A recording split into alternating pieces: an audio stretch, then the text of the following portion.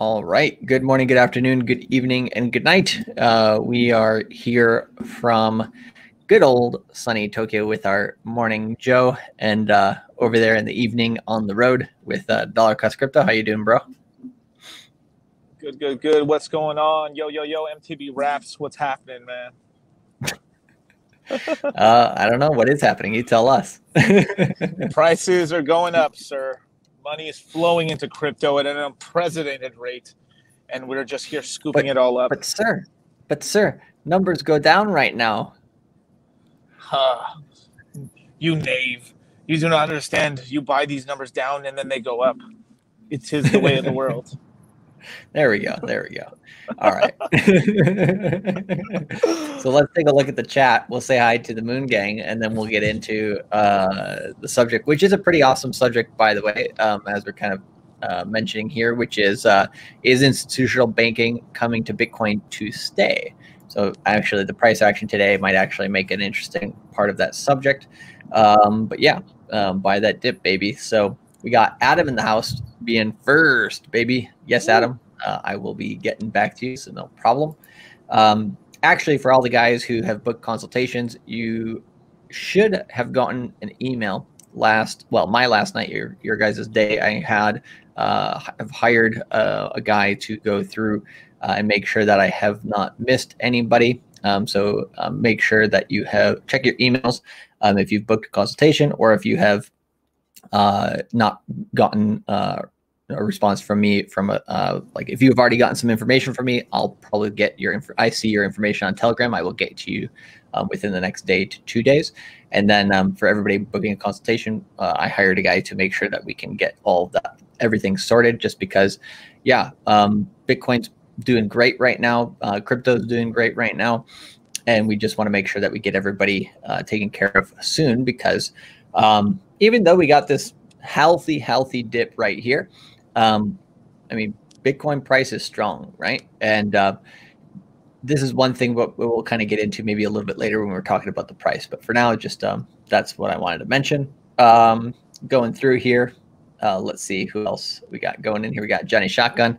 Moon Gang never sleeps. I love it. And I don't know what this is, but I'll shill it because I love my polka dot, which is this guy says, time to buy polka dot. Don't be too late. Dot to the moon, baby. I tend to agree. Tex-Mex in the house. Let's go. Yeah. That's an awesome picture right there. Can you see on your end the screen, or can you only hear us like dollar cost?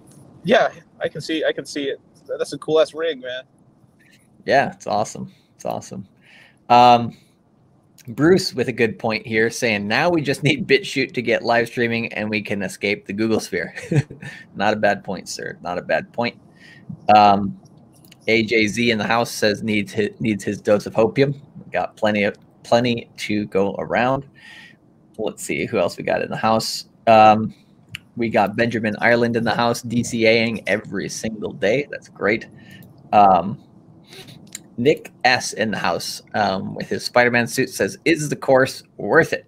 And I think a little bit later we have Benjamin Ireland saying you'll have a hard time finding somebody who says it isn't worth it. Talking to both those guys in there, because we got Jack Daniels in the house too. Good stuff. So nice seeing everybody in here. Smash the like button, hit subscribe. Make sure you share this with your friends. New all-time highs almost every day on that ticker symbol there, or on that ticker screen. But yeah, not quite every single day. So, oh my gosh, I think everybody who understands, right, the crypto space should be grateful for a little bit of rain here, a little bit of a dip, to make sure that you guys can keep getting some good buys. Alex P says, smash the like buy the dip, you figs. I love it. You figs. Go ahead. I was like, you figs. Yeah, you're being proper. We're good. So what were you gonna say? And Zotrack's in the house too. Moon Gang, baby. Look at that Lambo Zotrack's got in there. He cashed in his Doge, bought a Lambo. Because he used to have Doge on his thing. Anyways, you were gonna say something there, dollar cost, or not? Yeah, I was just saying, like, you figs. Oh, just that one. Okay, I thought you were gonna say something else too. Okay, gotcha. You got Yeah. Tom in the house. Let's go, Oh, baby. no. Yep. Let's see. Got plenty of people in the house. Art Suave Angelo as well. Moon Giggity Gang. What's good? What's good? And yeah, VoiceMyAmbition in the house too. What it do? What it do? Jacob, if you want to jump on, feel free. But we're gonna have a conversation here. So yeah, man. Talking about kind of, I mean, what's on your mind right now, dollar cost, in terms of just crypto in general, either this weekend or what's happening with the institutions here, or with the dip? What's currently on your mind? I mean, I can't even call this even a real dip. I mean, I've just seen so much worse than it's like, this is nothing. Yeah. I mean, this is just like a beautiful time to be accumulating coins. Of course, be DCAing responsibly of what your stack is. Always making sure to leave a little bit of your cash on the side lines. But I don't understand why people are just like pussyfooting around, not getting positions in right now. This is a gift right now. Yeah, I mean, exactly. I don't know what your feelings about this, Charlie. Yeah, I mean, basically right now, one thing, that we can take a look at, I think, well, there's two things right now. I think the current prices are hitting a level that, if maintained, right, we can basically have bottoming out here. If we break far past below 35,000, or not far past, but if we break below that area for Bitcoin, then I think, yeah, low 30Ks kind of hits upon a low there. And then we rebound pretty strongly, I think. So that's basically what I'm looking at just in terms of the short-term price action. I'm still extremely bullish over the next 2 weeks. So that hasn't changed 1 ounce. And not only over the next 2 weeks, but over the next several months or year or two, right? So I don't know about you, but I do fully expect like Ethereum to run within the next month or so above its all-time high, as well as to probably almost twice its all-time high to kind of keep up with Bitcoin. I think some of the money's going to start flowing into Bitcoin now. I'm starting to see trickles into it right now, because if you look into the it depends what you look, but if you look in the order books, there's a lot of 1 Bitcoin orders. A lot of people are doing 1 Bitcoin orders, so it's like, if you look on there, you're seeing a lot of 30 buying Bitcoin into Ethereum, or what do you? Yeah, buying Bitcoin into Ethereum. So you're seeing a lot of 32, 31, 35 orders of basically Ethereum. So that's give or take on the price of Bitcoin versus Ethereum. That's roughly, you're seeing a lot of orders like that. So it's like 1 Bitcoin orders, which is pretty good. That means like a lot of money starting to sort of flow into Ethereum. Yeah, exactly. So I think, Ethereum was one that I think people are kind of sleeping on, because there's a lot of people around New Year's being like, "Come on, Ethereum, do something," right? And they thought, Ethereum's not going to do anything, and then right after that, basically almost doubles, right? Goes from basically $700 to $1,300, right? And Ethereum, waits to see what Bitcoin does, and of course, if Bitcoin's dropping, Ethereum's going to drop too. But what we saw here over the weekend was really interesting. Bitcoin for the most part was pretty stable, right between 38 to 40K. Yeah. And then Ethereum took that chance to go from basically about 1,000 or almost 1,100 up to 1,350 or so. So when Bitcoin kind of chilled out, that's when Ethereum really can do its magic. But yeah, it's continuing to tap right up there between 1,000 to 1,300. So it's basically just a matter of time when does it break its all-time high. And once it does, similar to Bitcoin, it's gonna be crazy. This is something, I mean, like full price discovery mode. Just literally, like once it passes that, there's really nothing stopping it. Just keep going up and up and up. We could see it's totally possible that once we break that whole $1,500 range for Ethereum, they could just go instantly to $2,000. That's the kind of moves that can happen in this market, because the FOMO starts in and they're like, oh, and then boom, it just launches, probably chills out at 21 for a little bit, and then does another balance up towards probably 28 to about. It really does depend on where people because obviously we all know that Ethereum pretty much topped out at $1,400 for the last round. So people are just going off a simple head math. It's 2,800, but realistically, I think it should be a little bit above $3,000 before it kind of calms down a little bit and it consolidates around that price anywhere from 28 to 32, and then just rockets up later on in the market. Yeah, and so we can see that sometime in late January. We could see that sometime through, could take a while for that price action to kind of play out. Could happen in February. But yeah, I think by the time March rolls around, we're on another good solid up. So yeah, I think we take this time whenever we do get, some correction or some dip action and people are like, what to do? It's always, keep dollar cost averaging in, buying that dip and keep, get in there. So yeah, basically, yeah, let's get into the conversation a little bit for today. Just one thing for Mr. STEB, he says, should we have gotten some kind of notification or email if we booked a consultation with Charlie? It depends on when you did book it. If you just booked it today, then you may not have gotten a reply yet. But yeah, I basically hired somebody to take care of that. So you should have gotten a response by email by now. If you have not, just ping me back by email or through Telegram, and I'll get back to you ASAP after the show today. If you just let me know your name, you can just in the email write your username here on YouTube as well. That will help me as well. Oh, but because everybody's using the Telegram, and on YouTube everybody uses not their real name, so it's kind of hard to link up. Right, I've noticed that too in booking my own consultations. It's like everyone has a different name everywhere. Exactly. So it's like, okay, who am I talking to now? But I'm like, wow, so many requests. I can't believe it. Yeah, I mean, it's great. We want to help as many people as we can. So, so just a matter of scaling right now. So we're hiring people to basically make sure that we can take care of our, everybody as much as possible. So no problem. Just make sure that you continue to communicate.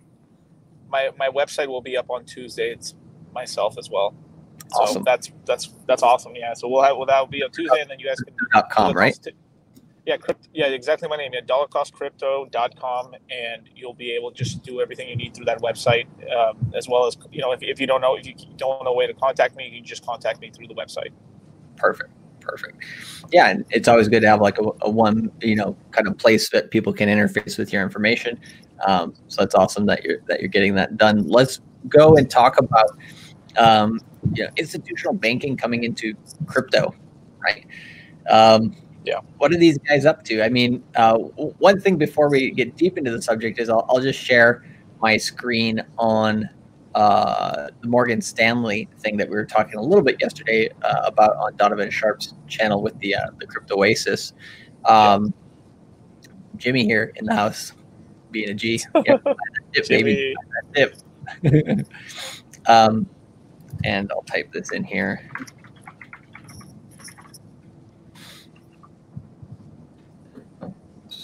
It pays to be in Charlie's products, man. There's special little bonuses that happen. Yeah, we had some good flash webinars over the weekend, and yeah, it was a great time. So the one thing I want to share here is with Morgan Stanley.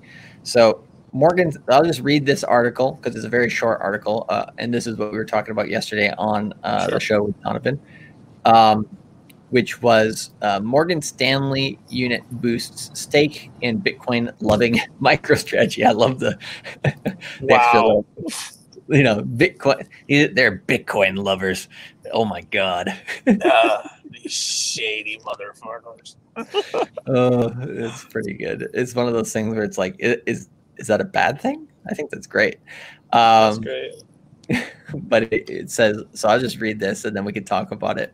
Morgan Stanley's investment management arm boosted a stake in Bitcoin vehicle MicroStrategy Inc. to more than 10% late last year. So they already had a stake in MicroStrategy. They boosted it or they bought more, and now they have a 10% stake in MicroStrategy. So essentially, MicroStrategy, right, last year bought $1 billion worth of Bitcoin, and as a public company, they have to, of course, go through their shareholders and through, I think the CFO actually stepped down. Wow. And sold his shares. And I think I saw somebody yesterday say, like, basically, I think he sold like $24 million worth of shares, would have been worth like 54 now or something like that. Oof. Yeah. Oof. Yeah. Still, I mean, $24 million, he's going to be just fine. So, I hope he bought Bitcoin. There was that many shares, so I'm sure it was worth more than that. But sorry, what were you going to say? I was like, I hope he bought Bitcoin with that. Yeah, I doubt it. He got out because of that. Yeah, right. So, but yeah, he's CFO. Some of those times those guys are really risk averse. But yeah, Morgan Stanley, right, wants that exposure to Bitcoin, but they don't want to buy it directly. Apparently, they want to go through MicroStrategy, which is kind of like a ad hoc ETF, exchange traded fund. They're going to do their stock is going to do well when Bitcoin does well, and having some of these larger institutions coming in here and wanting to get exposure to Bitcoin through this method is pretty awesome, because it just basically is another way, right? Grayscale is one way for institutions to get involved. The CME buying Bitcoin directly. Lots of different ways that these guys are going to get in here, but I'll just read the rest of the article, which says the bank unit held 792,000 shares of MicroStrategy by the end of December, according to a filing with U.S. Securities and Exchange Commission on Friday. So that's quite a lot of shares. Again, 10% stake, had a value roughly at the time of $420 million based on the day's closing price on January 9th. MicroStrategy chief CEO Michael Saylor, an outspoken proponent of Bitcoin, has been plowing more of his company's cash into cryptocurrency, even planning to be offering convertible bonds to fund purchases. So, I love the wording plowing into. Yeah, I think that's important, right? Like, listen to the type of language that's being used by the media sometimes. They have, like, obviously a little bit of a slant here, but Bloomberg is pretty bullish on crypto too. So maybe it's just here we have Joanna Olsinger, who is the author of this article. So who knows exactly? But yeah, it's definitely. Can you imagine like MicroStrategy is just turkey basing all its money into crypto? Yep, it's like, oh man, these guys are amateurs. But no, Michael Saylor knows what he's doing, right? He's not just randomly doing this. Last month, he publicly encouraged Elon Musk to make a similar move with Tesla Inc.'s money. MicroStrategy stock has gained 37% this year as the cryptocurrency has soared, compared to the 1.8% rise in the S&P 500. I like that stat. Shots fired, man. That's shots fired. So yeah, maybe Bloomberg is secretly Bitcoin loving here. They have Bitcoin, Bloomberg Crypto, which is a decent source of information. So yeah, right there, you can't disagree with the numbers, right? You definitely cannot. This was probably in terms of the equity market. Like what MicroStrategies did was like they were playing 4D chess while these guys were playing checkers. Doing this sort of thing, and then doing convertible as well. Like, they essentially don't even have to pay back the debt until 5 years from now. That's well until the next cycle already, which is magnificent. Because if they play this, that might be sort of the game theory we can get into a little bit later, and possibly what MicroStrategies might even do with that. But we can go into the topic a little bit more in terms of like the allocation from Morgan Stanley, because that's really what perked up my ears. Was like, Morgan Stanley's mostly a real estate bank for the most part. That's really where they got a lot of their cash and everything like that. So it's I was like, wow, they're investing into MicroStrategies and stuff. So they must be looking for more of a solid assets, because if they hold that equity, that might hold a lot of value, especially if there's ever like a stock market downturn. And if cryptocurrencies have at some point do decorrelate away from the equities market, then holding that equity from MicroStrategies might be a play they can hold on their balance sheet to really make them look like they're more solvent. That's at least my thinking on it. Yeah, no, I would agree 100%. And a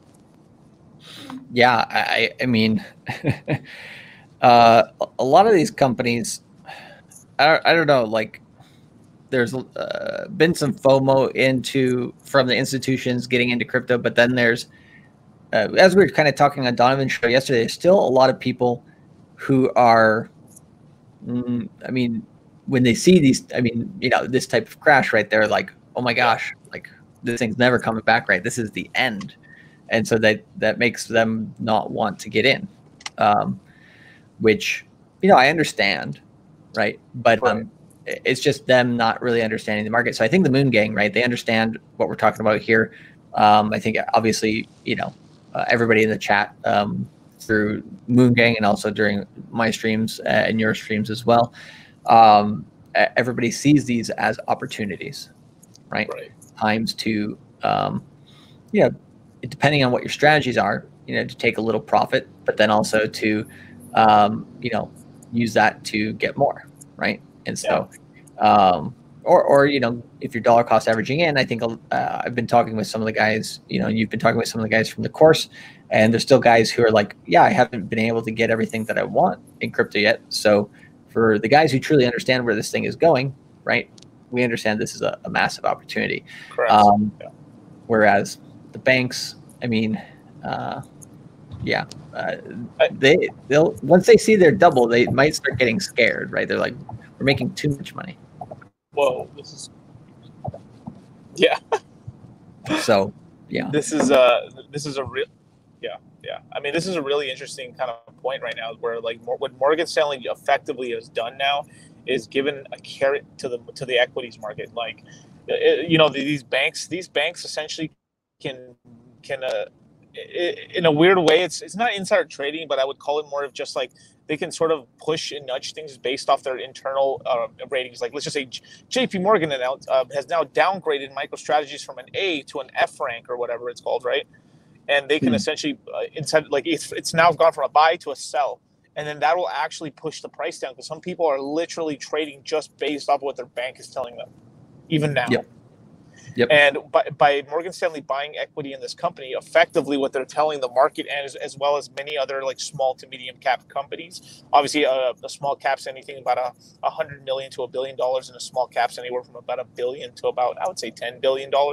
So essentially all these small caps and mid cap companies are now essentially thinking like, yo, I should get some Bitcoin on my balance sheet, because more than likely, if I can scoop up enough of this Bitcoin right now, some of the bigger entities will start buying my stock up, and that'll drive my prices up. And then honestly, if you know of how any CEO on the S&P 500 or any CEO in the stock market is paid, it's based off of a stock ticker performance. So the higher the stock goes, the more stock they get, the more money they make. So it's like the minute this is starting to become a trend where I buy Bitcoin, I do good, number go up, I make bank, Lambo out.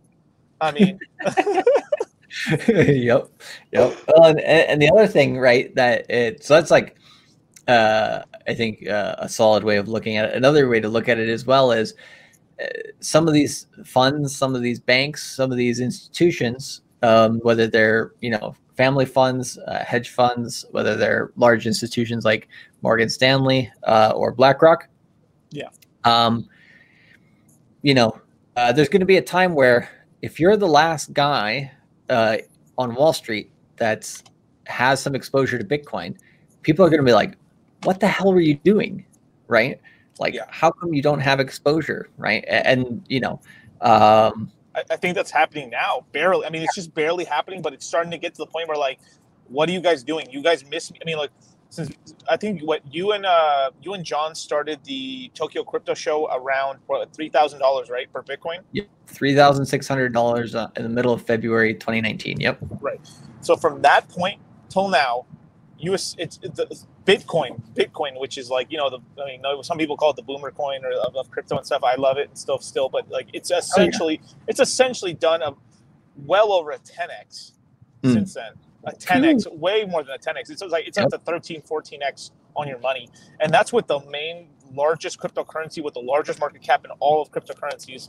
So can you imagine if they had gotten into anything else as well? Like they start really looking pretty foolish and stuff. So it's like I think the investors and some of the because like a lot of these big investors probably have a small allocation somewhere, and they're starting to say like, why our companies having some exposure to this? I want some of my big money in there too, because then I can have my stock perform like a cryptocurrency, or at least keep up with Tesla.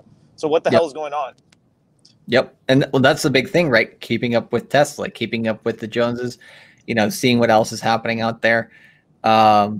Yeah, they don't want to be the last person. They don't want to be, the loser of the bunch. So yeah, they're going to have to get out either, with the game or not. And I think that's one thing that's really interesting psychologically, because nobody wants to be first, but nobody wants to be last. And so now there's a few people who have been first.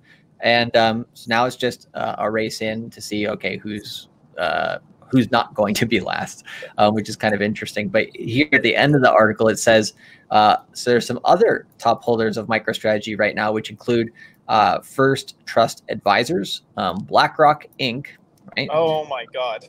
Massive. Oh my God. BlackRock. I did not know BlackRock was in this. Holy shit. Yep. That is huge. Vanguard Group.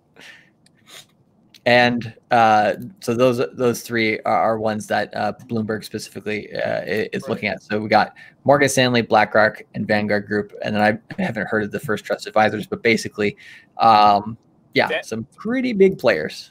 Out of those players, the other two, BlackRock and the First Capital, whatever the hell the first one was, those two were probably actually thought out reasons, and then they invested in.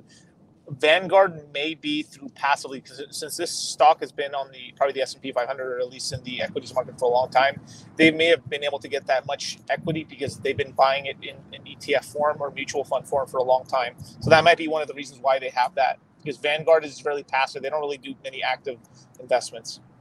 Yep. But either way, people are sitting pretty on that. But what we could see at some point is companies might literally be bought just because they have a ton of cryptocurrency, whether that's because the next stage, once the whole Bitcoin thing goes bananas, the next company's got to say, you know what? I'm going all in on ETH, baby. Let's go. It's the same psychology as individuals have with this, which is, okay, we have the main asset here, which is Bitcoin moving the market. And once it gets to a certain point to where people are like, yeah, I basically, that opportunity is still going, but the returns might not be as large as the next one. And then everybody starts looking at Ethereum. And of course, the retail people look at it first because they have less to put into it, but the liquidity is there for retail people. But for the rest of the market, the liquidity is not necessarily there yet. So yeah, I think all of these guys, are looking at Ethereum and being like, that looks really nice, but it's just a matter of, okay, how much can they actually put into it? I mean, can you imagine at a point where, let's just say a company has 1,000 or 10,000 Bitcoins in their balance sheet? Sometimes, like, it could be almost a value investor play where, like, the company is not worth equal to the 10,000 BTC. So literally someone could just buy the company completely out. Just like, it could be venture people like, what's his name? Carl Icahn. Okay, I haven't heard of that. Oh, he's like a venture capitalist where they buy companies and just tear them apart because the individual pieces are more valuable than the actual company itself. So that you could see some sort of thing where someone could buy a company out and just essentially take the Bitcoin off the balance sheet and just sell the company back on the market, and he doesn't care at all. Yeah. So there's all sorts of plays that are really, really interesting in this that I think, that adds to the volatility too. I think, everybody watching the price and be like, ooh, what's happening here, right? Yeah, I mean, that in terms of percentage wise, whenever you get this, these types of movements in Bitcoin, these are going to be pretty much normal movements going forward, right? Where we have the price moving a few $1,000s, within a day, within hours, within sometimes minutes. And, that if you go back and you look at that, let's say, this is going from 38,000 to 33,000. If we take a look at going from 3,800 to 3,300, right, which one is a bigger percentage, right? Obviously Ethereum. I mean, like I don't even know what company, dude. If I was running an S&P 500 company right now, my God, man, I'd be destroying the game right now, destroying the game. Like I would be like going. I probably would, like I would throw about $100 million into Ethereum right now, just to have something, some allocation, and that'll easily turn into a few billion for the company. Yep, and it's just a matter of making sure that you scale in properly and that you're able to do that. But like, what was I going to say? Oh yeah, the one thing that's interesting about that is I was watching this thing on with Charlie Munger yesterday, and one thing that he was saying was basically like, with all the stuff that's happening with the banks right now, all the stuff that's happening with the printing of all money and all these things, it's not looking good. From his point of view, and obviously he's somebody who has a big say in this. He was just saying from his point of view, he doesn't see this decade could be kind of not a lost decade in terms of people aren't going to make profits, but just the profits that people are used to in the traditional markets isn't quite there as much as it used to be. And so people are going to have to come to different assets like crypto and Bitcoin specifically in order to get the better returns. I think that's what they're going to start seeing. That's what they're going to start being like, well, where's the money and where are the profits? Well, whether they like it or not, their customers are going to say, hey, we see that over there. How come you're not getting into that? And so that's one other reason why a lot of these companies are going to be like, well, I have to get in. Yeah. And I've been saying this for quite a long time, but welcome to the roaring 20s of the crypto. I mean, really, we're just based off the income properties alone. Obviously, outside, if this bull market ends up going longer because of how much institutional buyers are lengthening the cycle out, beautiful. I mean, if you're here right now, you're so damn lucky, man. Especially if you're buying in right now. Like, it doesn't matter whether you're buying only $1,000 a month to maybe $10,000 a month or more, or millions and stuff. You're gonna do very well, especially if you're not investing into basically terrible coins. If you're buying right now the blue chips and the light blue chips right now, while they're cheap, you are going to win in this market without fail. And knowing what those are key, right? Because I mean, you see some coins. I could just pull up a random one here, but just some of them, right? They'll do well when everything else does well, but generally speaking, right? You look at a lot of these charts, and compared to Bitcoin, most of the altcoins, right, are not even outpacing Bitcoin or Ethereum. So, it's like you really have to be able to look at a coin and understand it. Its fundamental. Why it's like there's some coins, right? They basically try to just copy exactly what other coins are doing, right? And it's like, why is that thing going to succeed? It's probably not because it's just I mean, Charlie, we could have Tiki Tuari'd that list, and that thing would have made anyone millionaires. Yeah. And well, he comes up with a list and shooting in the dark, right? It just says like, okay, they're not random, but I mean, he recommended in 2017 this thing called Gifto, which was something like, it's. I mean, have you ever seen it again? That's the first time I've ever even heard of it. Yeah, it cracked into the top 150 in market cap briefly, very, very briefly, maybe because of him, but and then never to be seen again, basically, right? So I think this is one thing when even, obviously institutional money is not going to be getting into altcoins because, obviously the liquidity is not there. But when it comes to, that's how they view Bitcoin and Ethereum, right? They view Bitcoin and Ethereum, some of them, not all of them, but some of them view Bitcoin and Ethereum like that. Like, yeah, these things have had their day, but now they're done. So, but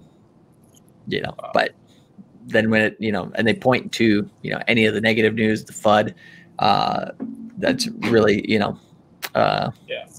getting people scared of the market. But I just think a lot of them aren't really properly, they basically sloughed it off and they didn't do their research.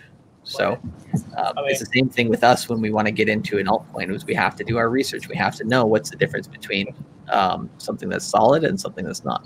Right. I mean, me and Charlie did a lot. We put a lot of time and a lot of phone calls just to get that list together. And it's not, some people think it's a real easy thing to do. It's actually not. it was a lot of discussion. I mean, like I ain't gonna say which coins, but there was a bit of a heated discussion at a couple of like 4 or 5 coins on that list over whether it should be on that list. But that's the level of how much work we're doing to make sure that, you know, whatever currencies we do recommend, that, you know, obviously nothing is certain, but just from our just going from our expertise and stuff, that these have the best shot, you know. Exactly. And they've performed very well in the market, and so it's, you know, the people who understand that and have looked at the fundamentals, and that's why we encourage everybody, you know, at DYOR, do your own research. We give you some information that, it took us, we did put a lot of elbow grease into it, and you know, found a lot of information, right? But then at the same time, you know, you got to go out there and figure out, okay, so not just copy pasta, hey, do exactly what these guys are doing, because it may or may not work out exactly, but you have to then do your research and be like, okay, don't trust and verify, right? Go and find out what the information for yourself, and then just reconfirm different things. So speaking of, we got Lawrence in the house taking the right look at things. He's like, this is Christmas morning. This is Christmas morning with the prices right now. But with that's the one thing I wanted to kind of go towards next. So speaking of institutions, right? One company which, you know, is starting to get a lot of assets under management is Celsius, right? So kind of looking at that, I mean, just in terms of its price, right now it's about $4.98, which is, you know, solid. Sweet baby Jesus. Yep. So it's you know, giving people an opportunity. And Greg, dip buyer of the year for last year, right? For 2020. We'll see if anybody tries to challenge the throne this year. So good old dip to buy, baby. Good old dip to buy. I love it. Oh, there we go. Just added to my ETH long. So yep. Keeping its title. So yeah. What are you thinking about? You know, I think in terms of Celsius price, that is what it is. But in terms of, you know, news on this, management. Assets under management and stuff like that. Just any new thoughts on Celsius and what you've been seeing with that recently? Yeah, I think it's really going to start ramping up this year. I mean, because one thing too is like this large market cap rise that we've gotten over the past, I don't know, month or so and stuff when it comes to Bitcoin and as well as Ethereum. Right now, if I remember correctly, just going off the numbers, Celsius holds about 500,000 Ethereum right now on the app. There's a couple of updates that are going to end up happening. So once the actual website goes up, there's going to be a lot of the actual numbers. They'll show you exactly how many coins they have of each coin, which is like really transparent information, because they're doing something called like proof of community, where people will be able to verify, like click on your thing, do you have these many coins? Yes, I do. Boom. And it's a way to show everybody that like, yeah, these users actually do have these coins, as well as it shows the numbers of it growing. So right now it's still growing. It's growing faster. Assets under management last time I checked it, I think it was like $4 billion, especially with the price rises. So if we were just on average, just on Bitcoin, we're able to get another 5x in price, along with Ethereum going much higher and some of the other coins are holding, the assets under management could balloon up without adding any more coins. Let's just say coins just stay the same as they are right now. The assets under management could be reaching almost $40 billion under management, just on that alone. That's not including all the extra growth that's owing on top of that. So Celsius very easily, before this whole thing kind of tops out, you know, they could be well over $100 billion or higher under management. Well, in Grayscale last year, right? It took them 7 years to go from 2013 to 2020. Took them 7 years to get to from 0 to $1 billion of assets under management.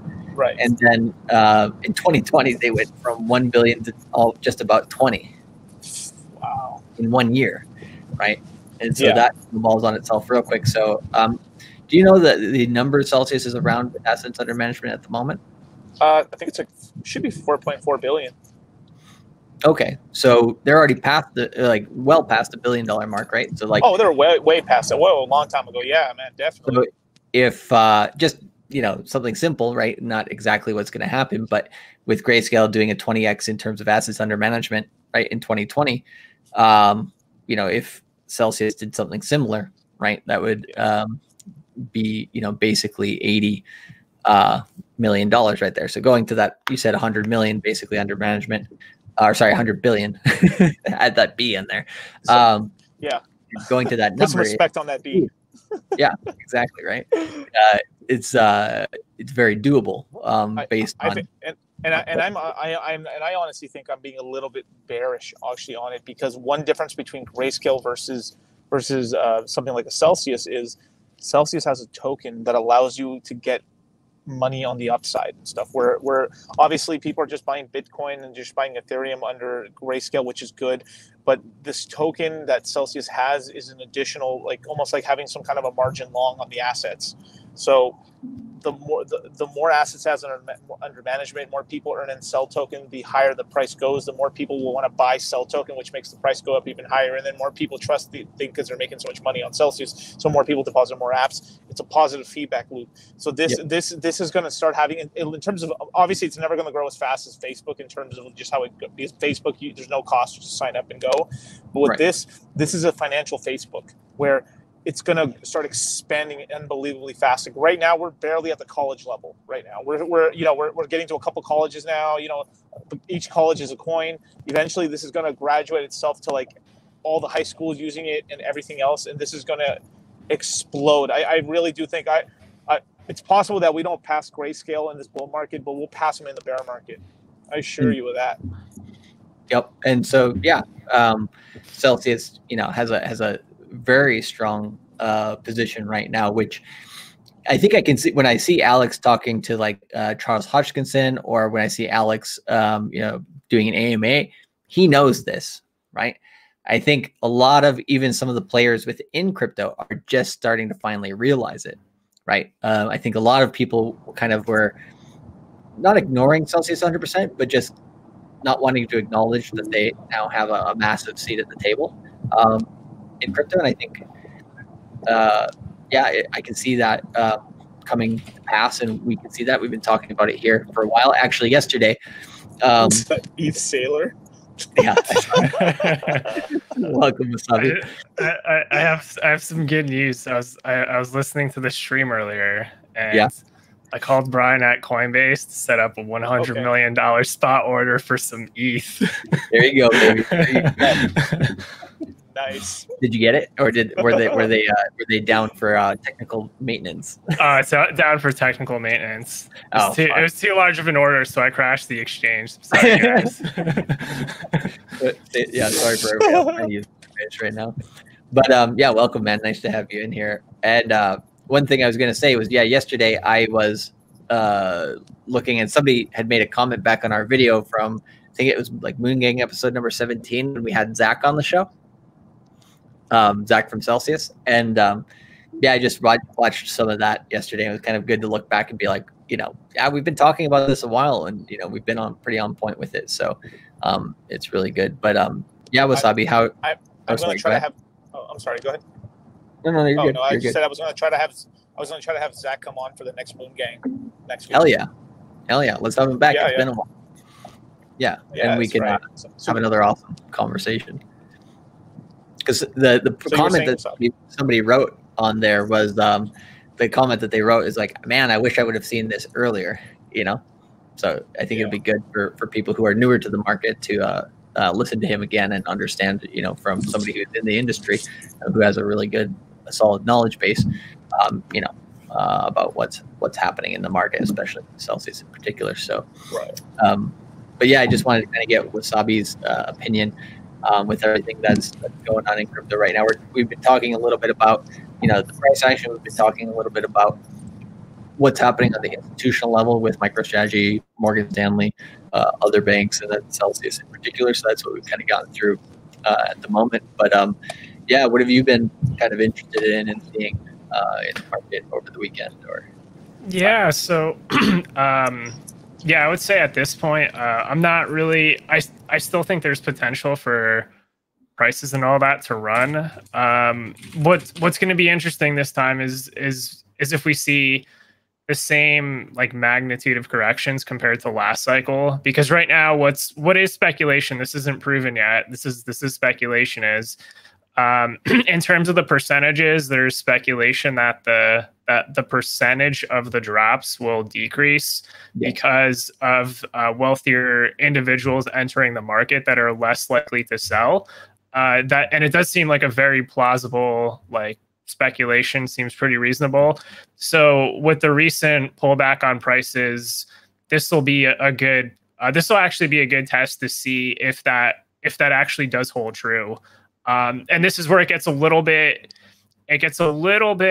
tricky, especially for people that are trading as opposed to holding, because as far as like the market narratives, like these are very smart people analyzing the market, and they do analyze things like sentiment. So it's very possible like we could see things even go against the narrative just to shake people out of the market. So it's going to be, I think there's a lot of room for to basically play with the psychology of those that are more likely to basically give up their bags, which are just going to be those that quickly enter and exit positions.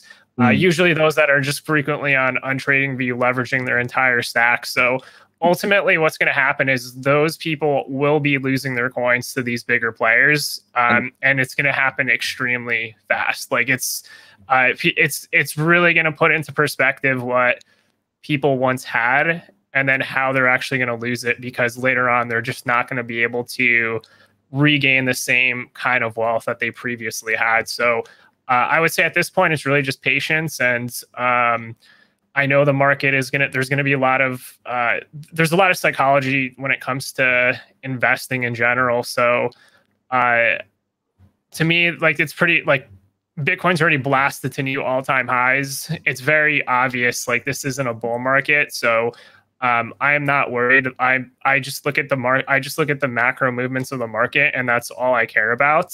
So if there is another buying opportunity, I will try to sneak some final buys in during this quarter while it's still there. And what some people actually don't realize is if the market it's all within, I guess, like a certain band of the market cycles that we've had historically, at least with Bitcoin.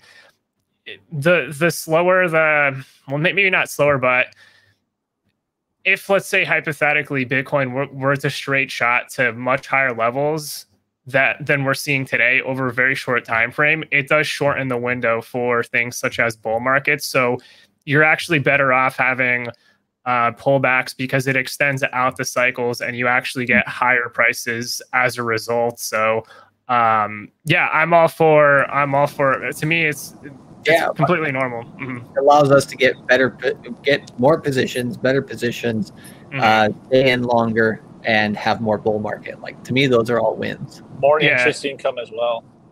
This is another third key factor for this, especially as if we get a pullback while the prices are higher and you accumulated most of your coins at a much lower rate. So as an example, like let's just say you bought a coin for $5. And you're earning quite a lot more income. Almost 8 times. Yeah, and that's with staking and yes. And loans and different things like this. This is stuff that we have in this bull market that we didn't have in the last one.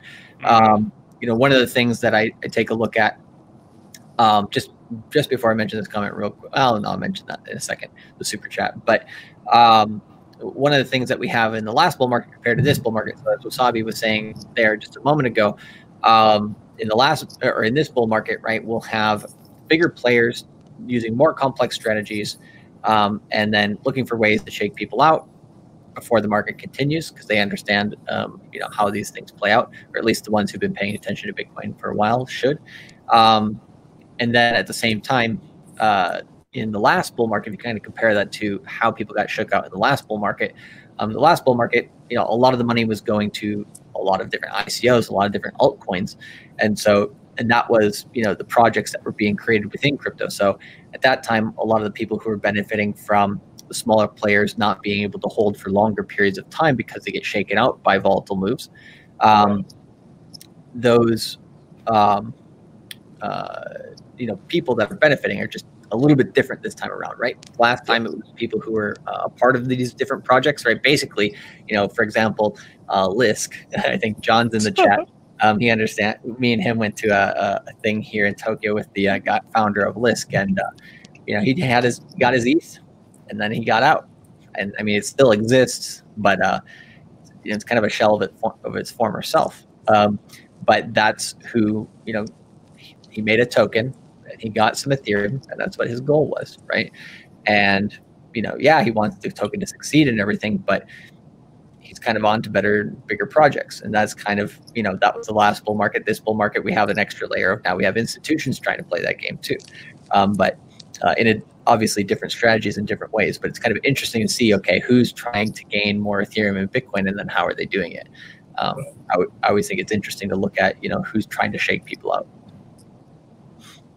So yeah, absolutely. And that's like the name of the game, at least for, because at the end of the day, you have big money that's basically running up the spot prices. So they want your coins. Like, they want as much as they can get. More is always better. There's never once somebody hits like a certain goal, then they want more after that. Like, it doesn't matter like what level you are in crypto. Like, you will always. It's the same mentality with I guess like even these big money investors is they have a bag, and then it's like, to them, like, relative. It's all relative. Everything is all relative, like in life and investing. And no matter what, it will always feel like it's not enough, basically, no matter what. So yeah, I would say really the best thing to do, especially if you're confident on the coins that you're holding, is to basically do nothing, like literally do nothing. And then I know Charlie has much more, like, he has really good risk management as far as like allocation for, your long-term holdings where you do nothing on, and then 20% where you can perhaps like see, you can basically do some of these moves where you see like an opportunity. So yeah, I would say as long as you're sticking to the plan, then everything will be okay. This is just the nature of the market. Things typically expand much more than people expect, and then also correct more than people expect. So at the end of the day, that's why the dollar cost averaging is really important, because I know personally, wherever this corrects, there's 0% chance it's going to hit whatever my entry was into the market. It's those prices are those really good deals that we saw in the bear market are pretty much long gone, and then this is just basically the leftovers. Like, literally, these are really like the last coins people are going to get for cheap, because once Ethereum goes into price discovery past its all-time high, it's going to be incredible. Like, it's very unlikely it drops basically below like $1,000 again, because historically, like, that's kind of if you look at the macro trends for Bitcoin and Ethereum, and I guess, to be fair, this cycle will be like a good test for Ethereum this cycle. I don't expect, like, even after the next bear market, I don't expect Ethereum to retrace the prices that were within its previous market cycle. So prices of $1,400 or lower, if you relate it to the 2017 boom. Bitcoin just has never done that. It has never retraced to prices within its previous all-time high within a bear market. And if it were to, let's say, do that now, that just means like you're still within the current market cycle, and the blow off top phase just hasn't really happened yet. So I would say the retail that's getting into the market now, things are no way near as close as it's still a long way to go before things start to resemble some of the exuberance and just like the always go up forever basically emotions like that you see typically in blow off tops. We're not at that stage of the market yet, not even close. Correct. Yeah, exactly. And that's, John's in the chat. He says, someone reassure me. I think right there, that information that Wasabi gave, I think that is reassuring, right? To understand that, these prices, right? And we've been saying this, time and time again throughout the last quarter, is, a lot of these prices, the last time you can get some of these prices, right? So Ethereum around 1,000, Bitcoin around 30,000, well, 35,000 right now. And then in terms of, just these prices, it's buy these dips while they're here because they don't stay around forever. And we have Sambles33. Welcome. Haven't seen you in here before, so hit that subscribe button and appreciate you. Says, love your knowledge and enthusiasm. I looked for you guys on Crypto Basis yesterday, and I'm totally bummed I missed it. Do you do one-on-one consults? Yes, we do. Head over to cultivatecrypto.com, and you can get in touch with me there, or charlie@cultivatecrypto.com. You can reach me out there. Every social media as well. I am Cultivate Crypto. And then same with these guys. Got DollarCostCrypto over here, getting his website soon this week, and then also his Twitter. And then we don't have it on there today, but Wasabi is LookIntoCrypto on Twitter, and you can reach out to him there as well. So yeah, we're all happy to speak with you guys. So appreciate the super chat there. Thank you very much. In addition, we got Papa Saba saying tacos. Tacos. With the $4.99 super chat. Appreciate you, bro. Appreciate the just supporting the stream here with that super chat. Much appreciated. What Papa should have said? Go ahead. No. Sorry, go ahead. I was like, Papa should have said, Moon Gang gets me WAP. I was just gonna say Grig's on point here with Filecoin. Oh yeah. I love it. So, sorry. No, I'm just I was thinking about this the other day too. Ethereum could hit $20,000, dude. There could be a 20K Christmas in 22, man. For all we know, for Ethereum, that's a lot per Ethereum, and you're able to buy Ethereum right now for basically 1,000 and some change. Yeah, exactly. I was just sorry. I was just Papa Samba is like, what are you talking about, bro? I love it. So our friend DTF, I think I can't see it in the chat because he said he put a super chat in earlier. I think I saw one that maybe I may have missed. For some reason it's not showing up here, so I can't look at it. You can put it back in as just type it in the chat, right? And then if you type it in there, I'll show it on the screen. You don't have to re-put in the super chat, but I appreciate that, man. KC, my 49 super chat. Cayman Island, party 2023, baby. Oh, I appreciate it. So, make yachts great again. Sorry? Make yachts great again. Sure. And no, I appreciate your outlook on that, Wasabi. Earlier with what's happening in the crypto market, because I think we all share a similar point of view, but it's always good to kind of repeat or look at it from another angle as to what we're seeing in the market, because I think a lot of people, when the volatility hits, their animal brain kicks in, and they either go to fear, and they stop thinking logically, and they don't remember those things that we've talked about like that in the past. So it's always awesome to just look at the data, look at what's happening, and we're still bullish. Everything's just fine. Chill, buy the dip, and we're all good here. We have, I guess, time to kind of shift into another subject here. So whatever other subjects you guys are thinking, we can go with those, or I can go into the chat, take a look at what guys are asking us. However you want to take this next portion of the show here, I'll leave it up to you guys. Anything you're interested in talking about, or should I look in the chat and see what we got going on? Let's talk about. Let's see what the chat's saying for a little bit. All right, yeah, let's take a look at the chat. Show some love to our Moon Gang. Let's see here. Appreciate Papa Samba. He says, love the show. Very informal. Yeah, we're just chilling here and enjoy the guests that you have. Appreciate you, sir. Appreciate you. We're here to have a good time, but also let you guys know the crypto knowledge and, infotainment and enjoyment is also, solid. Let's see here. So our friend How to Fight says, there's news of a big surge of miners selling large quantities, which is creating this downwards pressure. So I think that's definitely one way to look at it as well. I think that's been definitely in the news in crypto over the weekend. Let's see here. What else we got?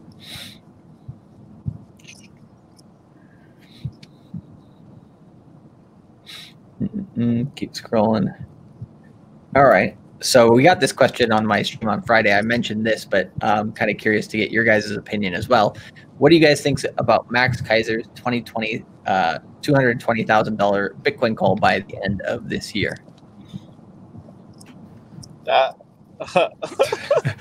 Pretty bullish. That's bullish, man. I mean, I don't know. Call me a bear, but I mean, the most I could see Bitcoin maybe rising would be like 120, maybe 160,000 per Bitcoin, but 220 is a bit high, man. I mean, who knows? I mean, if it happens, I'll take it. Shit. Yeah, it'd be the call of the year. He was on Stansberry Research giving that call, which is also a pretty solid channel. And one thing that they showed in terms of his previous calls, right, was I forget which number it was exactly, but I think it was the end of one other time, and they showed just like 10 or 15 other people's calls. I think it was what price will Bitcoin hit by the end of 2020, and he said 28K. And I think Bobby Lee, who I have not seen again, he had said something like $1 million. Oh my God! Several years back, but this was like from 2018 when they were making these calls, right? Yeah.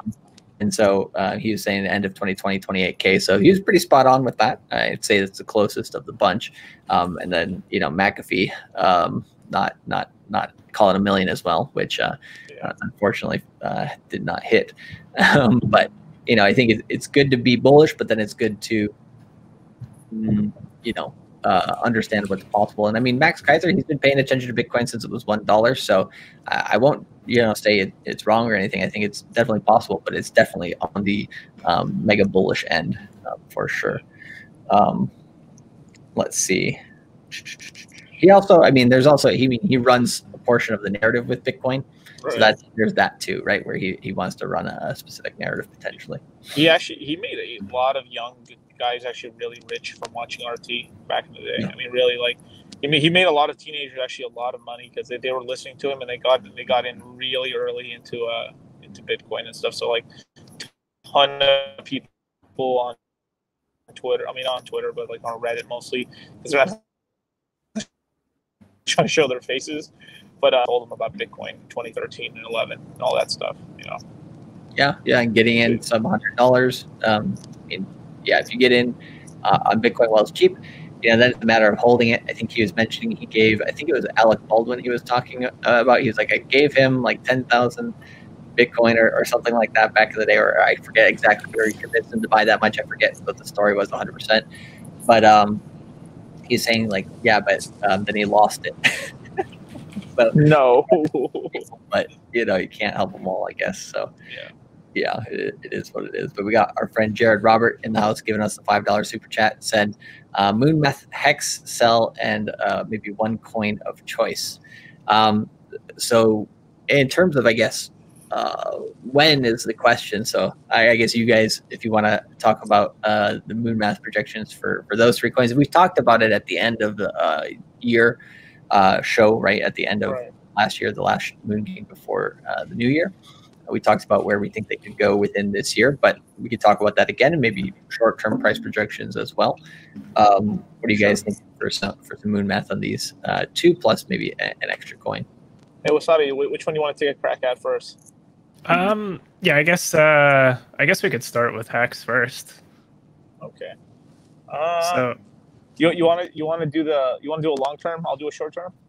I could. Yeah, we could do that. Okay, sure. So at least right now for a short term, I see Hex trending towards 3 to 5 cents short term. That's within this quarter.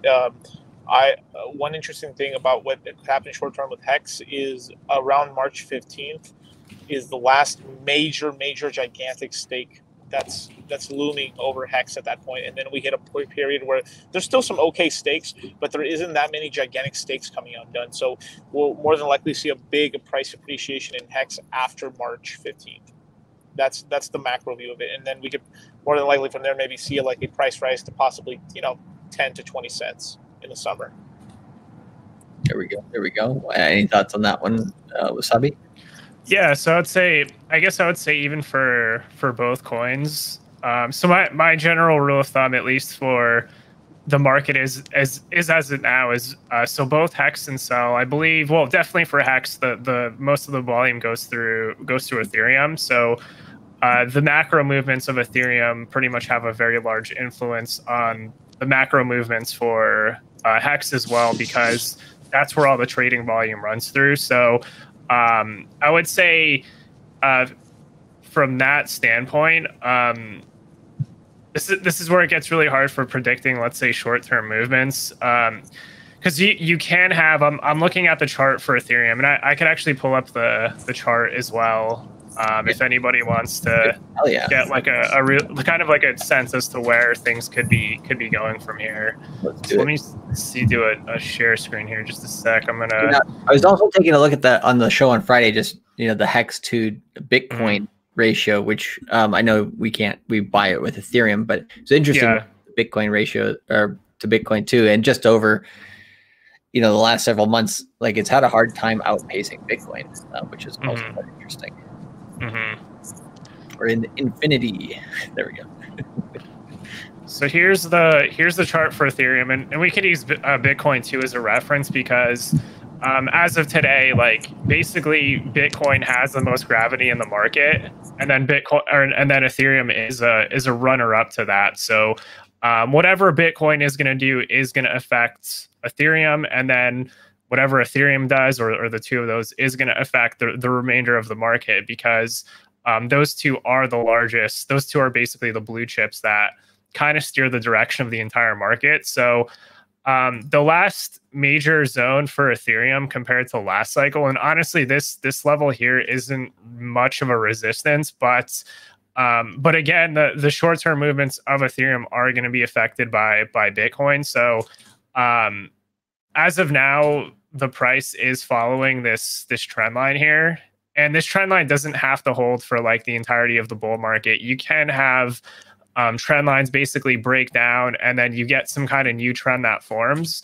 But what I'm seeing is like a very strong support for Ethereum, and this is like I don't think prices are going to get this low, but if you look at how much the price has gone up recently, and if you look back at the previous price history for Ethereum, this zone on the chart is basically a pocket as like a very major support zone for Ethereum, and this is for like this is in the case of like an aggressive shakeout, which I don't think it is going to get to these levels. So can you read out those numbers? I think because I know by the YouTube analytics, some people watch on their phones, and so they sometimes can't blow it up. So can you just mention where that top line that you mentioned, and then where that dip is in terms of price, so that people who are watching on their phone can understand the prices you're talking about? Sure. Yeah. So this top line here, this is actually around $800 per Ethereum. So I'll actually put this, I'll actually label it out on the chart.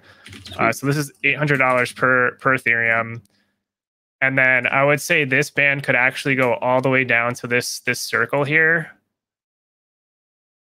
And this would be the extreme shakeout scenario. And I don't think it's going to go back to 400, but you can have a lot of short-term volatility, which I don't think it's going to retrace to this point. But basically, this entire band here, there's going to be buy orders set for Ethereum that basically layers down to or ladders down to basically like major zones. So the last level Ethereum really back tested was this lower line, and then there hasn't really been a retest of $800. So the thing is, like if you look at the RSI for Ethereum, and let me see if I could actually blow this up so it's easier to see. So the RSI for Ethereum on the weekly, I mean, this is getting to rather overheated levels. So this is at approximately 92, and that's not to say it can't go higher. Like the RSI can absolutely go higher. It's just that if you're a buyer in this market, you actually don't want to be, you want to be kind of wise with your entries and wait until things cool off. And the thing is, in bull market trends, that's extremely difficult because there's no guarantees like the RSI basically retraces to like lower levels before pulling back up again. But in this case, the RSI has hit a level of 92, which is extremely high. So it can go higher. and in terms of like whether it does or doesn't in the short term, like if anybody's like suggesting it, it's basically just kind of like a it's just like a short term guess basically. But in terms of the macro movements, there is going to be a certain point where you do, let's say, get one of these pullbacks, and if it drops, let's say $800 per Ethereum, this would be basically a good area to start. If you want to add to your bag, I think that would actually be a good area to start adding in Ethereum, and then basically layer down to lower levels in case you get wicks to lower levels, because it is very possible, like in short-term price movements. But that still doesn't change like the macro trends of the entire market. So Ethereum hasn't yet broken out past its all-time high.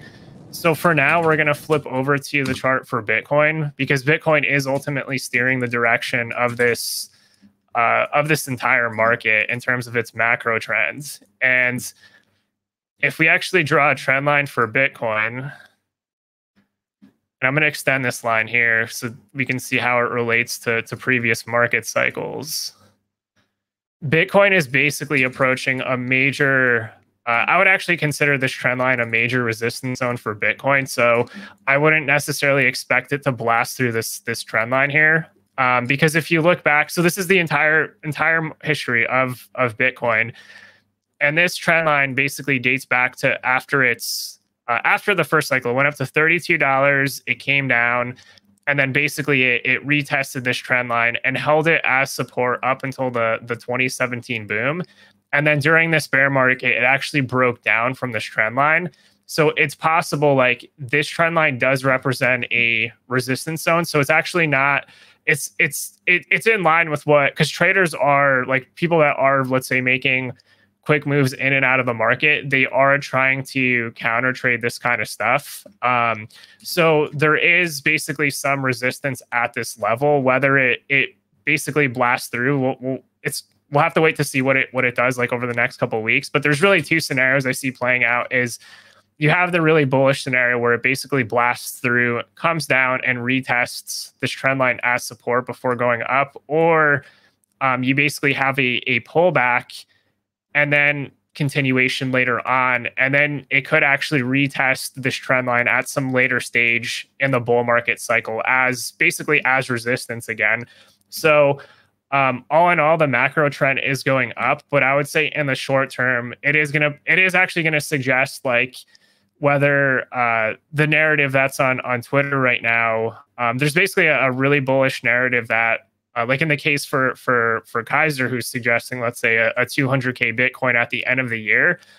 If you do see an aggressive pullback here, I would say basically that narrative becomes much less likely. And it's kind of suggesting that the macro, like basically the growth potential of Bitcoin over time is, let's say, slowing down. And that's something that's Ben Cohen goes into detail on some of his videos. So the trend is still up and to the right.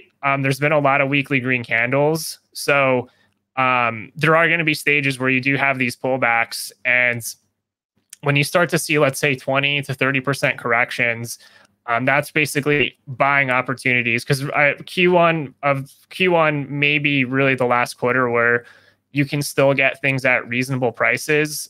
And then after that, like it's the price floor and everything is going to keep shifting upwards. So in the short term for Ethereum, there's the CME futures that's coming out in, I believe, February. Yep. So if we flip back to the chart for Ethereum, it's possible that the market cools off until CME futures, and then the futures market actually opens up a ton of liquidity for whales to enter the market. Because basically what ends up happening is those that are bullish on the market, they can basically leverage in the derivatives market, and then also manipulate the spot markets to push the market up to higher levels. So all in all, I would say things look really good. It's just these short-term dips, just look at them as more of buying opportunities, because you can even if you look at, let's say, the chart for Ethereum. So this first circle here is about the same length as, let's say, this circle here. And you can see there was an instance where Ethereum came up and then came down and retested its trend line. And this movement here actually looks very similar to this over here. So it's very possible you basically come back down, back test before continuing on. And that's why I have this $800 per ETH kind of labeled as a possible zone where you start to have like large amounts of buying pressure step into the market. So you do get these kind of fractals that happen in the market. You can't, whether the fractal actually plays out, you can really only analyze the markets in hindsight. Like, this is why I just say, look at the macro trend. Don't get too caught up in short-term price movements, and then just use it as an opportunity to basically fill up your bags or accumulate more coins before things really start to get priced out. Because I'm just going to tell you now, like, during the next bear market, during the next real bear market, you are not going to get Ethereum for $800. It's just not going to happen. Be gone. It's so the opportunity when it's come, like, just don't get too caught up in the short-term volatility. Like, things don't go up and to the right like endlessly with green candles. That's just not how markets work. Yeah, it's impossible for everything to. I mean, there's got to be dips within every market, right? Mm-hmm. And yeah, like what we're seeing here, is roughly temporary. The thing that I think is interesting that you mentioned about, the Ethereum ETF and or the futures coming out basically is, I think, what a lot of people forget was in 2017 when the Bitcoin futures first came out, it is actually bullish for Bitcoin to begin with, right? Bitcoin was around 10K when it came out. It doubled the price, and then then it crashed, right? And so for now, I'm still pretty bullish for January basically. And then I think one thing which would be interesting is a lot of people are expecting Ethereum, right, to go up based on that news to begin with.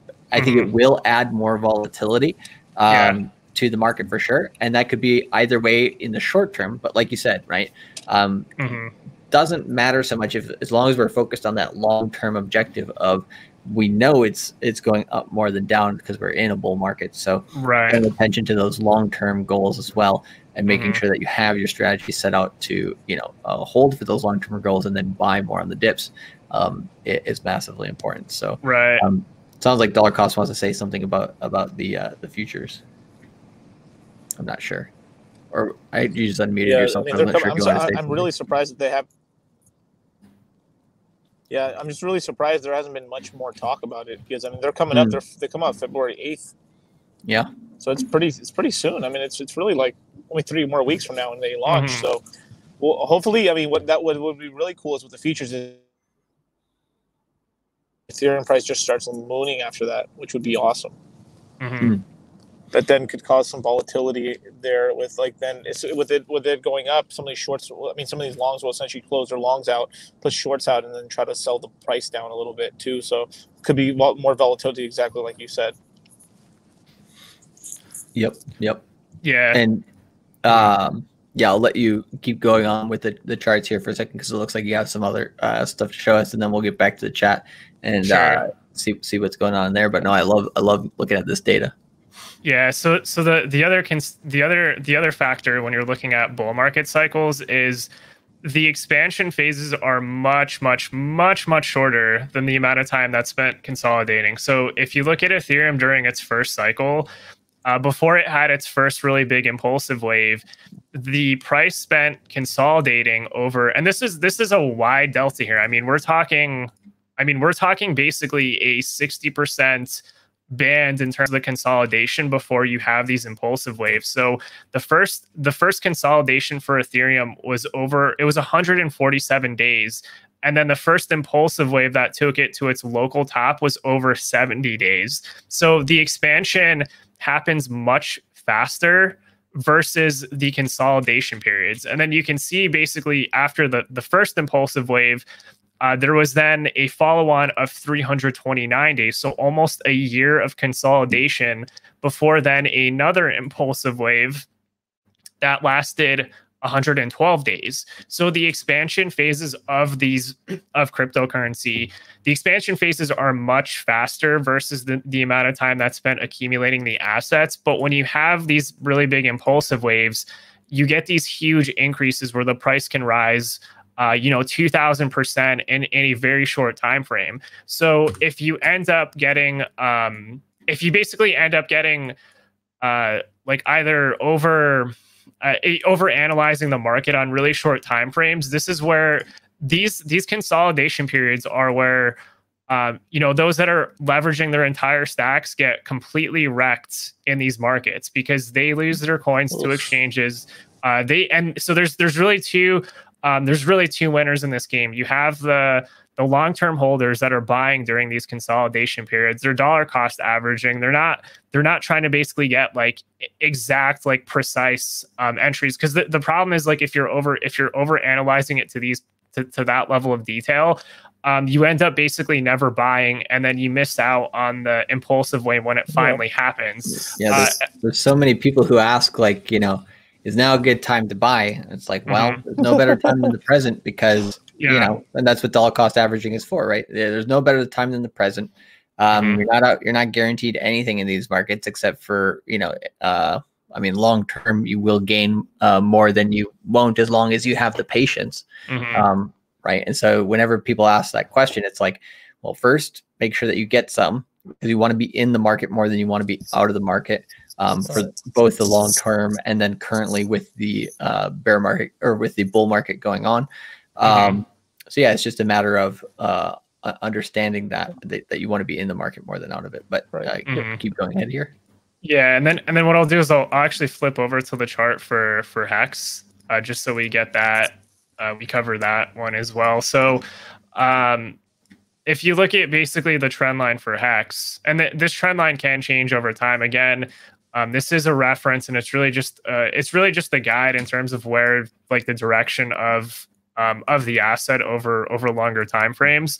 But you can even see here, there was this was basically a huge price rise that happened over a short period of time.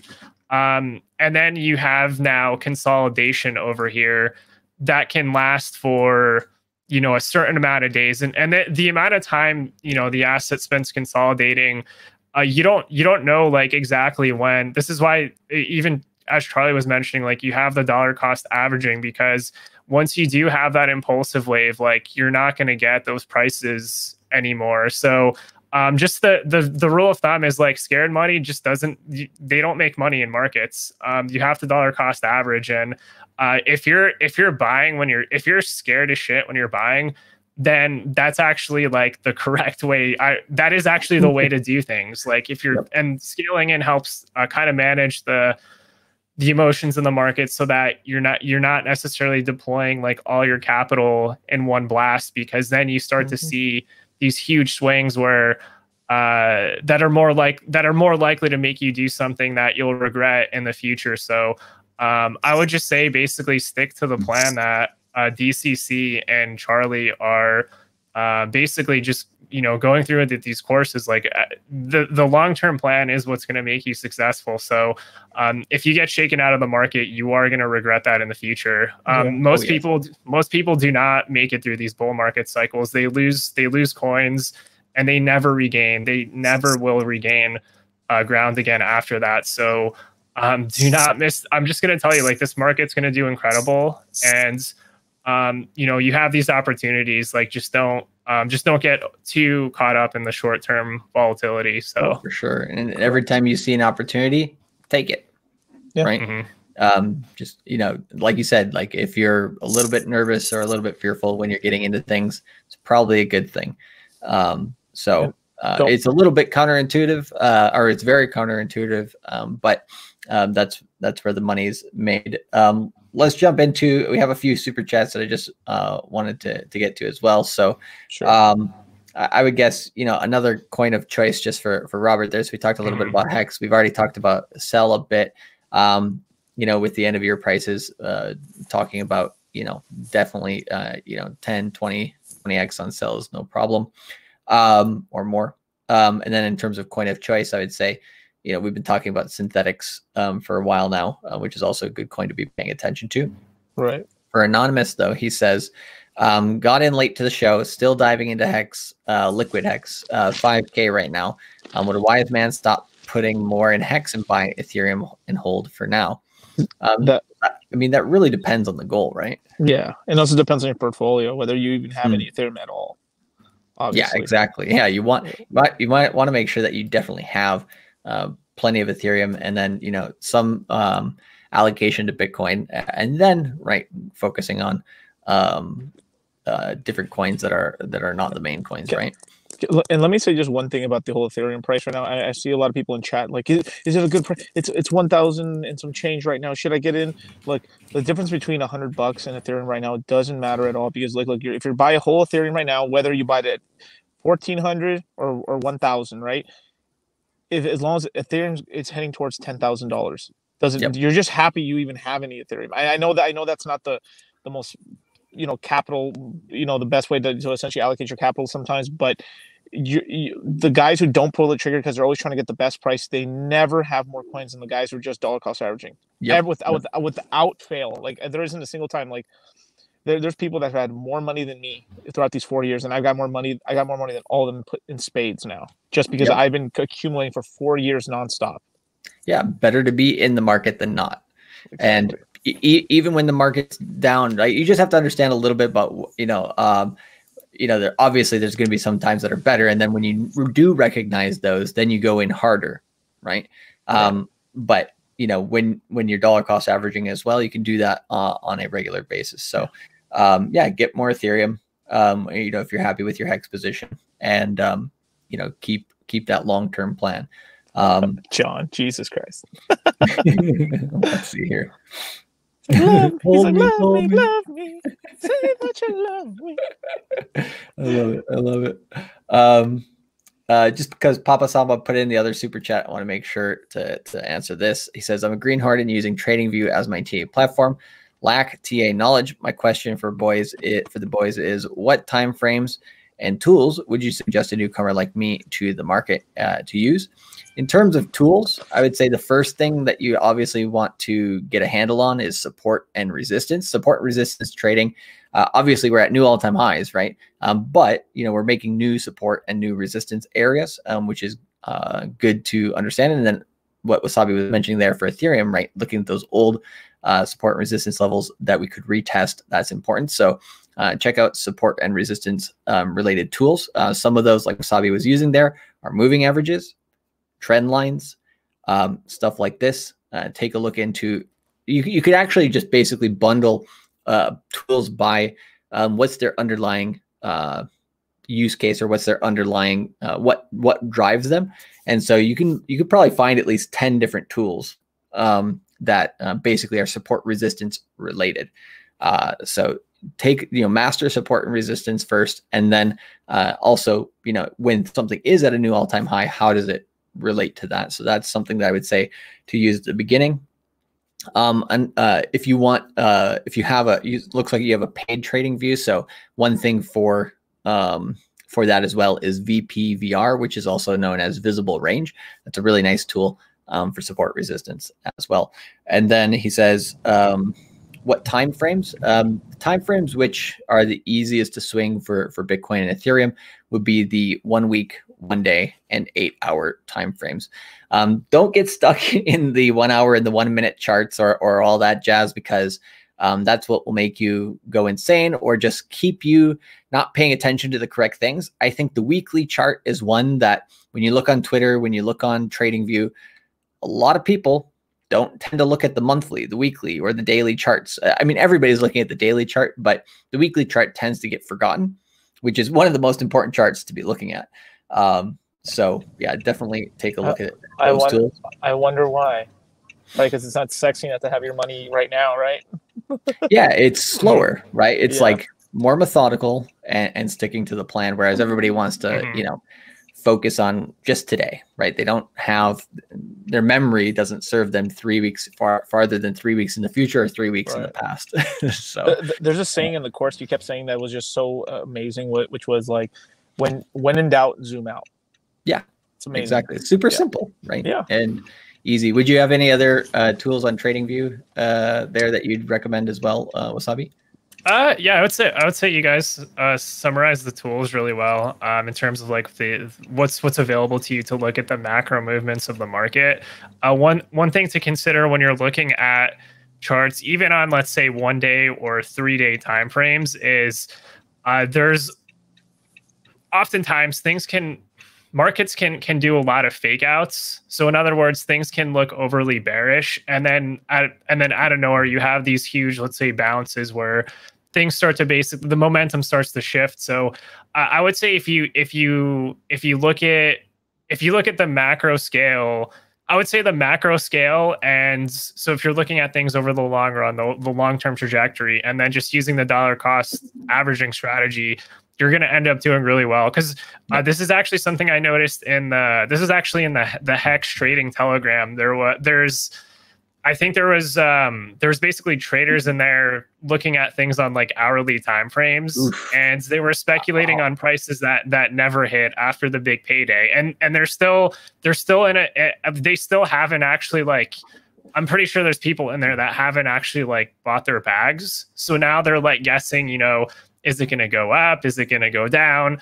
And the problem there is you end up never buying, and then you miss like the entire move once it actually happens. So I would just say look at the macro movements. If you see a lot of consolidation, then those are good times to basically start slowly dripping in capital, because you're basically getting your position set before you get these big impulsive waves. Because again, we were looking at the chart for Ethereum, and this is also true for the chart for Hex. Like, you saw how quickly the price ran up. It's over a very short time frame. The run-ups are extremely fast. It's the nature of assets that are early on in their life cycle. So you only start to get these slowdowns after you hit trillions of dollars in market cap, and that can take we're talking like decades to get to that level. And once assets get to those kinds of prices, like the big gains are gone. Like, the opportunities just aren't like there anymore. So if you want these really big gains, you have to buy when during these consolidations, like when the swings are massive. I mean, Ethereum, like it had 60% swings within its entire accumulation zone. Actually, even more than that, through the entire bear market, Ethereum went from a bottom of $80 up to a local bear market top of $365, and then crashed back below $100 again briefly after the COVID sell-off. Like, that's a huge band. But then once you break out from those levels, that you have this huge pressure that's building up that takes things into these expansions really fast. So just look at the macro trends, see if there's consolidation, so that you can slowly drip capital into the market, because you don't want to be deploying capital after you start seeing all these green candles. Like, that's the wrong mentality, because then you start buying into higher levels of risk. Whereas if you actually start to slowly drip in capital when you have like red candles or really long consolidation, your risk levels are much lower. And then if you look at, for example, like in the Hex Telegram, there was people speculating like after the big payday of 20% of a penny, which never happens. And the price is now basically back at a penny. So now they have to buy at like 2 to 3 times higher. And like, you just don't want to put yourself in that position. So slowly deploy capital, keep your long-term holdings, and just have your plan set up. If you need to not look at the charts, like, don't look at the charts, every 20 times a day, which I understand is it's really hard to do. I mean, a lot of people look at, charts a lot. I look at charts a lot. Yeah, and understand why you're looking at it, right? Are you looking at it because it's interesting? Are you looking at it because of a fear or greed? Are you looking at it, because you're looking to do things too much, right? Like, understand your own psychology. Start writing, make a trading journal, right? Like, write down a little bit, like, hey, I want to, this is what I tend to think at this moment in time with the market, and this is how I tend to react. So, and then this is what the market does after that. Like, am I correct? Am I not? And then, you can start being like, okay, I always get this type of emotion during XYZ time, so I'm going to start actually ignoring that emotion, or start, doing a different action because of that. So, but then also like what you were mentioning there with the different, prices, I think it really depends on, understanding where your asset is. Is your asset at new all-time highs like Bitcoin, or is your asset like Ethereum, right, still not past its new all-time highs, right? It's going to be different with the different position you take. So like with Ethereum, right, when it's growing up, yeah, basically anybody buying under the all-time highs, buying under 1,400 is going to be doing massively well, right? Whereas with Bitcoin, right, it's already past that level and you're still going to be doing well, but it's better to be buying under the all-time highs of a coin if you can. But obviously the newer the coin, or depending on where it is in its cycle, you're going to be taking different actions and looking at it slightly differently. When you said journal, I thought it was like, my little journal, my little journal. Yeah, and just like make it like really quick notes, like date, time, or date, not dear diary, I am, FOMOing into, some shit going to do really deep shit right now. I told myself last time I wasn't going to do this, and here I go again buying a top again. Exactly. Just don't, write out, very quickly so you guys can get it done, and that helps. Have our friend Always, he says, I'm putting this one up here because he gave a super chat earlier that we weren't able to get to. He says, what banks are good for allowing me to buy crypto off of Coinbase and other crypto platforms? I'm assuming in the United States. So if you guys have any specifically. JP Morgan works really well with Coinbase. It's their bank. You won't have too many problems. As well as JP Morgan works pretty good with Gemini, and I know Bank of America. I haven't had any trouble with the Bank of America with what's that other exchange? Kraken. There we go. There we go. Anything to add to that, Wasabi? You're good. Sorry, the audio kind of cut out for me. I heard JP Morgan there, but I'm just. Yeah, DollarCost was just saying JP Morgan was good for Gemini as well as Coinbase generally. Was there any other banks that you've used that you haven't run into issues with, or any banks that you have run into issues with? So I haven't ran into, so as far as banks specifically, I haven't ran into any specific issues with one in particular, but I have been considering just basically opening up a bank account, perhaps with like Kraken at some point in the future. I haven't done that just yet, but most of the information, or at least like the negative feedback related to banks, that's just something I've observed with other users. Fortunately, I haven't ran into those kinds of issues. I think at least in the 2017 boom, what happened was I